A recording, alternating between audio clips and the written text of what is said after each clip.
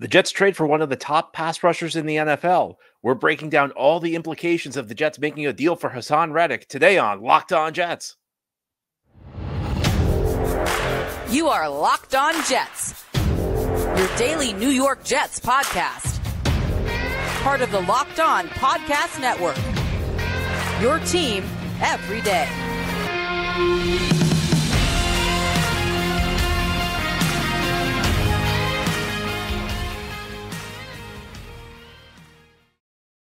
Welcome. This is the Locked On Jets podcast, part of the Locked On Podcast Network, your team every day. It's Monday, April 1st, 2024, and I'm your host, John B. from GangGreenNation.com. Thanking you so much for making the show your first listen or first watch every day. Subscribe to the show for free on YouTube or wherever you get your podcast so you get new episodes as soon as they're posted. If you enjoy the show and are listening on a podcast source, please give it a 5-star review. And if you're watching on YouTube and enjoy the show, give this episode a big thumbs up. It helps us out, helps other Jets fans find the podcast.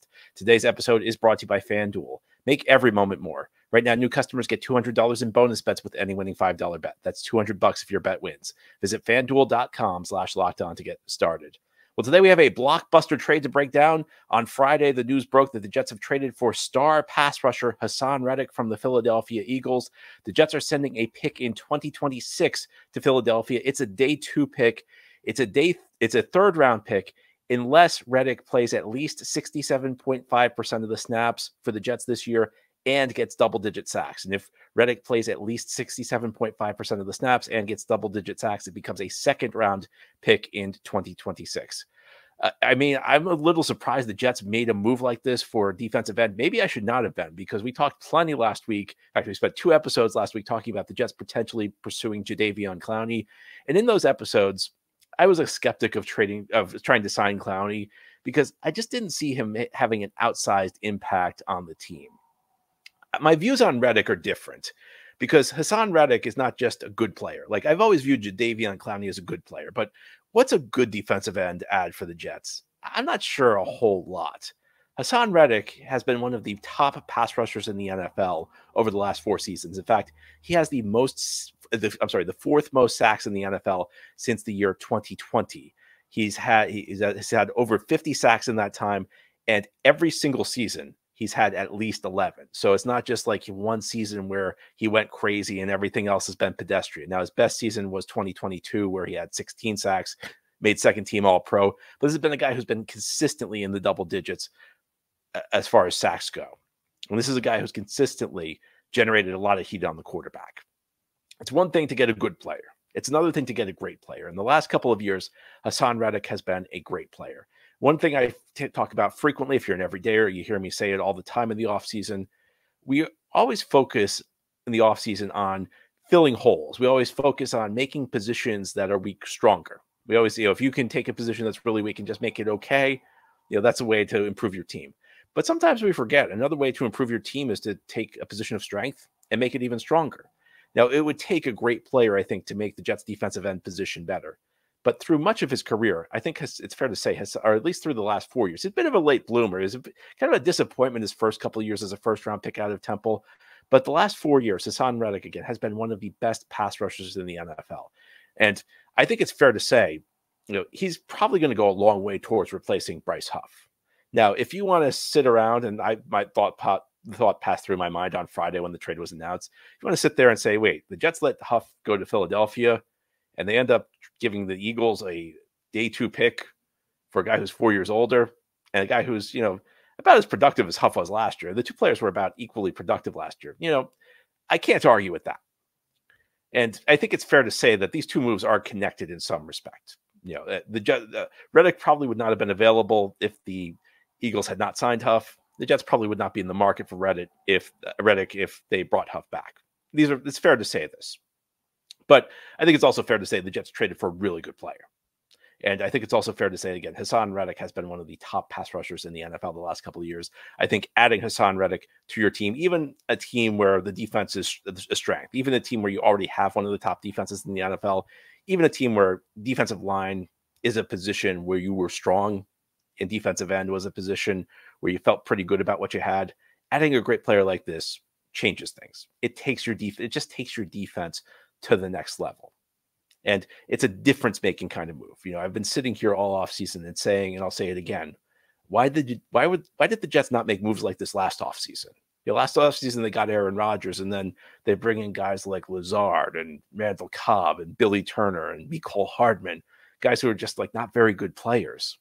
Randall Cobb was a good player early in his career, but not by the time the Jets signed him.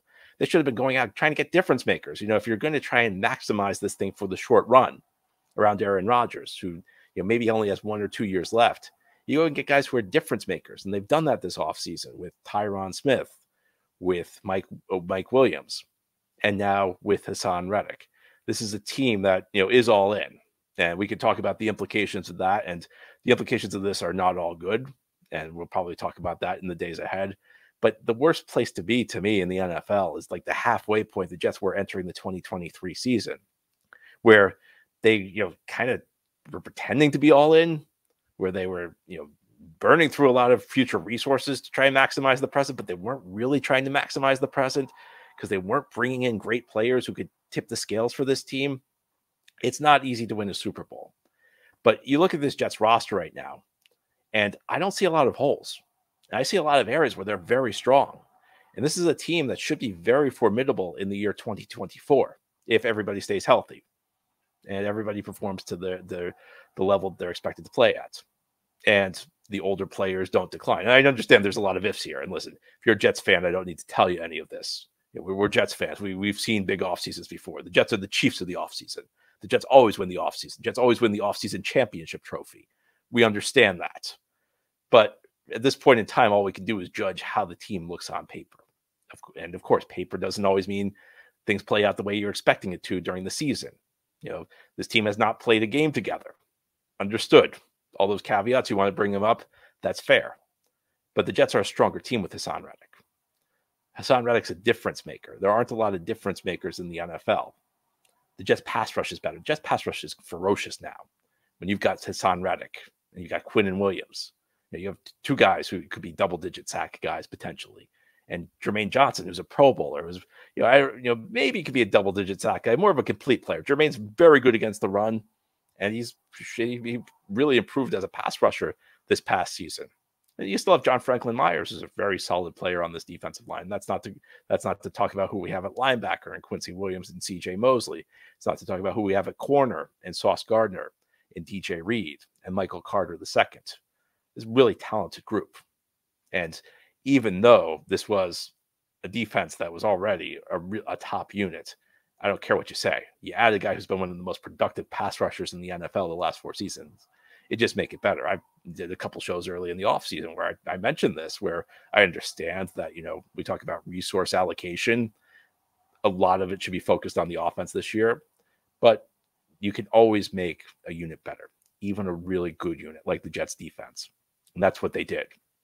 Again, and I think the Jets probably would have been okay without Bryce Huff. But Reddick, and if you look at some of the metrics, there's a stat called pass rush win rate, where which essentially judges how frequently a pass rusher beats a block. It's not just about whether you get a sack. It's because sometimes sacks are based on just the offense messing up, based on how frequently pass rushers beat blocks. Reddick's top 10. In fact, his numbers were almost identical to Huff. Reddick had 11 sacks last year. Huff had 10. So you went a long way towards replacing what you lost in Bryce Huff, at least in the short run. And I think that any objective analysis would have to begin by saying Jets got an excellent player, and the Jets are a better team now than they were this time on Friday. Now, here on the Locked On Jets podcast, we'll continue our discussion of Haason Reddick. Never too early to place proper expectations. What can the Jets expect? I'm not sure he's going to produce as much as some Jets fans are projecting, but I still think he's going to be very good, and I think he's going to give the Jets what they need. And I'll go into more detail on that as we continue this Monday edition of the Locked On Jets podcast. This episode of Locked On Jets is brought to you by FanDuel. The sports calendar is loaded, and FanDuel is making it even more exciting to get in on the action, because right now new customers can get $200 in bonus bets with any winning $5 bet. That's $200 you can use to bet on the 20 MLB, NBA, NHL, and so much more. Visit FanDuel.com/lockedon and make your first bet a big win. There's so much action going on. I mean, it was a great sports weekend when you talk about the pro sports, when you talk about college hoops, and now we got the Final Four. Will it be the dominant UConn team, the Cinderella NC State team? Will it be the Purdue redemption story trying to become the second team ever to lose as a 1 seed to a 16 seed one year and win the championship next year, or Alabama. I don't really know what the story is with Alabama, but either way, again, on FanDuel, you can get $200 in bonus bets with any winning $5 bet. And again, you can bet on the tourney, Major League Baseball, the NBA, NHL, and so much more. Visit FanDuel.com/lockedon. Again, FanDuel.com/lockedon and make your first bet a big win. FanDuel, America's #1 sportsbook.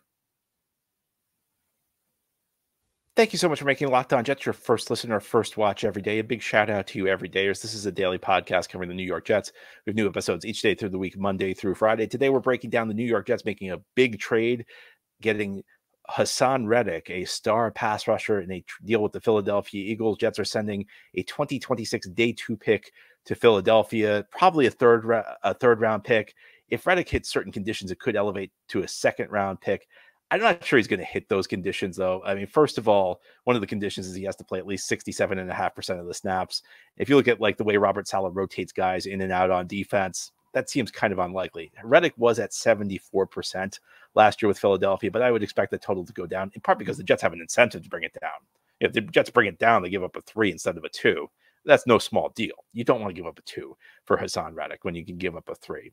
But also the Jets have a lot of talent at the defensive end position, so they like to rotate guys in and out to keep them fresh. It's unlikely any defensive end is going to have 67.5% of the snaps.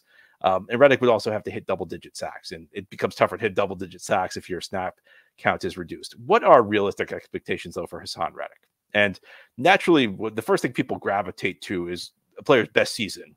Like whenever one of these moves is made, people always point to his best season. Oh, if he could do that again, that's great. So people look at 2022. That's when Haason Reddick had 16 sacks. He was a second-team All-Pro. And people are saying, 16-sack guy, he's going to get there. Well, let's be a little bit more realistic. It's called a career year for a reason. It's the best season of a player's career, and they typically don't replicate it, especially at the age of 30. But also, keep this in account. Keep into account that the Jets have every incentive to reduce his snap count this year. He's probably not going to see as many snaps. And also, the Jets have defensive end talent in Jermaine and John Franklin Myers. And beyond that, it's just a philosophical thing with Robert Saleh. Robert Saleh likes to load the roster with defensive end talent. He likes to rotate guys in and out. He likes to keep them fresh. And I think that's a good idea for a couple of reasons. First of all, within games, you want to keep your defensive line fresh. You talk about a Jets team that's expecting to win games this year. They're expecting to have leads in the fourth quarter, trying to close games out. You want your pass rushers, when you're trying to close the game out, to be able to get to the quarterback. I think one of the things that's fair to say is that as great of a defensive coach as Rex Ryan was with the New York Jets during his tenure, as well as those defenses played, especially those first 2 years when they went to the AFC Championship game, Rex's defenses gave up a lot of points when they were trying to close out games. They gave up a lot of game-tying, game-losing drives. And, was it that the guys were tired? I mean, I don't know about that, but I always think about that when I think about Saleh's philosophy, and I think it's sound. The second reason you want to have a lot of guys to rotate in and out is, well, you want guys fresh by the end of the year. You don't want, if guys need less snaps, if guys are taking up less snaps, then by the end of the year, and you have to remember the season's a grind. The season really drags on. Guys get nicks and bruises along the way. By the time you get to November, December, a lot of guys in the NFL are playing hurt. They're playing, they're really dealing with stuff. To the extent you can reduce those bumps and bruises, it's a positive thing for your football team. The third, and maybe the most obvious reason, tangibly, is you want to have depth in case there's an injury. You want to have a good guy who can replace the player who got injured. So these are all factors, but most of them are pointing to Reddick snap count being reduced. So I mean, is it fair to expect 16 sacks? I'd say no. Is it fair to expect Reddick to continue his 11-sack streak, 4 straight years with at least 11 sacks? It could happen. I'm not saying it's impossible, but if you were asking me the over-under, I'd probably go with the under, in part, again, because I think his snap total is going to go down. But also, I think it's fair to point out that this is a guy who's turning 30 during the season, and that's typically a point where you see some sort of drop-off in production. Now, it doesn't mean he's going to go become a 2-sack guy, but 30 years old, Reddick, especially a guy whose game is very athleticism based. He's kind of undersized. He's not a guy who wins based on power.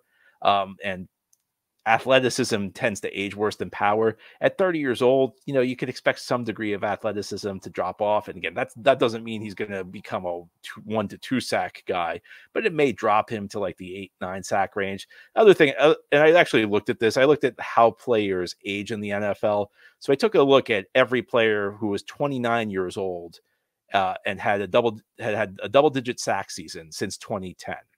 And there were 21 players who, at age 29, had a double-digit sack season since 2010. Of those, 18 of them saw their sack total go down the next season. So I think that what that suggests is that there'll be some degree of modest decline. Now, here's the good news. Those players that I mentioned, the guys who had a double-digit sack season at the age of 29 and then hit 30 and declined, they still averaged 8 sacks. And if Reddick posts 8 sacks, I mean, that's not the worst outcome in the world for the New York Jets. Again, because you have a reduced snap count. And the other thing to remember is that with a reduced snap count, the counting stats may go down, but the efficiency may go up. I mean, what was the thing that was greatest about Bryce Huff? It was the ridiculous efficiency with which he got to the quarterback. I mean, when he was a part-time player before the Jets increased his snap total, he was getting to the quarterback around 20% of the time, which is out of this world good. Now, when his snaps increased, his efficiency went down. He's still a very good pass rusher. He still finished with double-digit sacks, still got to the quarterback at a high rate, but the efficiency was down. So Reddick may produce lower counting stats, but when you reduce his snap total, you keep him fresher. Maybe he plays more passing downs now where he can just get to the quarterback. Maybe his efficiency goes up. Maybe he gets to the quarterback at a greater percentage of his snaps, even if he's playing less snaps, even if the total volume goes down. He produces the snaps he gives you are at a higher level than he did in the past. And that would be a very good thing for the New York Jets. So when I say I think his sack total is going to go down, that's not me being overly negative. At least I don't think. It's not me saying that Reddick's going to go down as a bust. It's me, factoring a couple things, factoring in the reduced snap count, factoring in probably some age. And I think, Reddick's I'm not expecting Reddick to completely decline into a guy who's useless. I'm saying, I think maybe he'll go from a guy who's a top of the league pass rusher to a guy who's still a very good pass rusher, who still helps the team a lot, but, maybe doesn't produce quite as much. And I think the reason I say this is I don't want to put unfair expectations on the guy. I don't want him to come in and I don't want to come in and say anything under 15 sacks is a disappointment, because it's not. And it's not fair to expect that out of him. I think that, again, if he's like an 8 to 9 sack guy producing at a very high level of efficiency, that's going to be very good for the New York Jets, what they need and how they play their guys on defense. But let's think beyond this season. Jets giving up a day 2 pick for him. As we continue here on this Monday edition of Locked On Jets, I'm going to talk a little bit about the price the Jets paid and how they can get their money's worth. Again, that's continuing this Haason Reddick trade edition of Locked On Jets. This show is sponsored by BetterHelp. What's the first thing you do if you had an extra hour in your day? Would you go for a run, take a nap, read a book, show it for a friend? A lot of us spend our days wishing we had more time. The question is, time for what? If time was unlimited, how would you use it? The best way to squeeze that special thing into your schedule is to know what's important to you and make it a priority. Therapy can help you find what matters to you so you can do more of it. Therapy has so many benefits. It's helpful for learning positive coping skills and how to set boundaries. It empowers you to be the best version of yourself. It's not just for those who've experienced major trauma. If you're thinking of starting therapy, give BetterHelp a try. It's entirely online, designed to be convenient, flexible, and suited to your schedule. Just fill out a brief questionnaire to get matched with a licensed therapist and switch therapists at any time for no additional charge. Learn to take time for what makes you happy with BetterHelp. Visit BetterHelp.com/lockedon today to get 10% off your first month. That's BetterHelp, HELP.com/lockedon. This is the Locked On Jets podcast on this Monday. The Jets have made a big trade acquiring Haason Reddick, former member of the Arizona Cardinals, former member of the Carolina Panthers, most recently a member of the Philadelphia Eagles for the last couple of seasons, second team All-Pro 2 years ago, one of the NFL's best sack artists of the last 4 seasons, going to add to a ferocious New York Jets pass rush. But I think it's fair to say Jets gave up quite a bit to get him. And look, you have to give up something to get quality. And I see people kind of dismissing the idea that the Jets paid a price for him. Well, a couple of things. People act like a third-round pick is not valuable. Look, the meat of a lot of great NFL draft classes is in that second day, the second and third round. So a third-round pick, that's a pretty big price to pay for a player. The other thing I see people dismissing the value of the pick because it's in 2026. I mean, folks, 2026 is not that far away. It's not like it's 20 years away. It's 2 years away. 2026 is eventually going to come. And I see all these theories out there that like NFL teams discount the value of future picks by a round. Like a pick next year is worth 1 round less than a pick this year. So, for example, like a 2nd round pick next year is worth a 3rd round pick this year. That's just silliness. I mean, that's NFL teams do it that way. Some NFL teams actually value picks that way, but it's a silly way to operate. Now, if you're a very short-sighted team, if you're a team where your general manager's job is on the line like the Jets, maybe you don't care about future picks because you're just trying to save your own job. But let's be honest here. Jets paid a price for Haason Reddick. And again, that's not necessarily saying that it's a bad deal, but it's saying that because, again, you have to give up something to get something. I understand that, and I'm not criticizing the price the Jets paid, but I'm just sitting here saying like you can't sit there and say like the Jets gave up nothing because it's a 3rd round pick or it's a pick in 2 years. Like this is a valuable pick. 2 years will come here and you'll wonder why the Jets don't have a 3rd, and some of you will wonder why the Jets don't have a 3rd round pick. And I think it's fair to say that Reddick, who's in the final year of his contract, it would be a poor value proposition. I don't care who it is to give him a 3rd round pick for a 1-year rental. That would not be a good move for the New York Jets. And to me, that means one of 2 things has to happen here. Either one, Reddick plays 1 year for the Jets, he leaves in free agency, and the Jets maneuver their way to get a compensatory pick for him. And if we're using Bryce Huff as a model, Huff signed a contract that would net the Jets a 4th round compensatory pick if the Jets hit certain conditions, what they're currently not about to hit in free agency. So if Reddick got a contract around the same level as Huff, you'd be talking about giving up a 3 for a 4. That's value, but it's not as bad as just giving up a straight 3. If you're getting a 4 back, it's still a price, but it's not as big of a price. However, I do think that that's a tough thing to bet on because first of all, you don't know whether your team's going to be in position to get a compensatory pick a year from now. You also don't know what Reddick's value is going to be. It's difficult to say. If you make this trade mid-season and like you have a good sense of the season Reddick's having, you probably have a sense of like what his value is going to be when he hits the open market. That's one thing, but we don't really know what Reddick's value is going to be in a year if he hits the open market. So I don't think you can really make this trade with the idea that we'll just get a compensatory pick in return because we don't know whether the Jets will be in position to get that, and we don't know whether Reddick will sign a big enough contract for that. So it's almost like the Jets are going to have to sign Reddick to an extension to try and justify this deal. Because again, I don't care how good you are. Unless, look, if the Jets win the Super Bowl and Reddick, plays at an all-pro level, I guess you can justify a 1-year rental. But short of that, it's going to be really, really tough to justify giving up a 3 for a 1-year rental. So that means we're probably looking at a contract extension. And there were some conflicting reports that came out on Friday. Some media sources suggested that the Jets were likely to agree to a new deal with Reddick. Others suggested it was not likely. The Jets have an incentive to try and reduce Reddick's cap hit for this year, and the only way they could do that, or probably the most likely way they could do that, would be signing him to a new contract. And that's, look, that's a risky move when you're talking about a player who's about to hit 30. But Reddick, again, is playing at a very high level. And I think that's something that could maybe put your mind at ease because we're talking about like a year ago, the Jets brought in all these old guys. They brought in, Randall Cobb, who's pretty much just finished. If you looked at Randall Cobb's production, you knew he was not going to help the Jets at all. Look, if you were just like in total, like everything the Jets do is great mode because they got Aaron Rodgers and Rodgers loves Cobb, then like fine, maybe that's how you would have justified it. You couldn't have justified it based on how Randall Cobb was playing. You couldn't justify it based on Randall Cobb's body of work recently. You couldn't justify it on what Randall Cobb brought to the table athletically. Dwayne Brown, maybe he wasn't the guy the Jets brought in last offseason, but Jets were depending on Dwayne Brown at 38 when he was clearly in decline. This is different. This year, you're bringing in older players, yes, but you're bringing in older players who are still playing at a high level. So even if these guys decline, there could be a graceful decline where, maybe, a Haason Reddick, who's like 85% as good as he was in Philly, is still a very productive player. So if you're signing him to a multi-year deal, and look, the Jets are in a position where they're just taking all sorts of calculated risks with older players, but you're hoping he ages gracefully. If you can get like 3 years out of him, to me, that's the type of thing where you could justify giving up a 3rd round pick.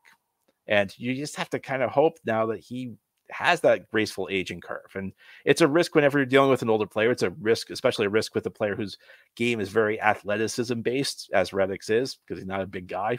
He's a good player. He's a well-rounded player. If you're talking about, if you're comparing him with Bryce Huff, Huff's younger.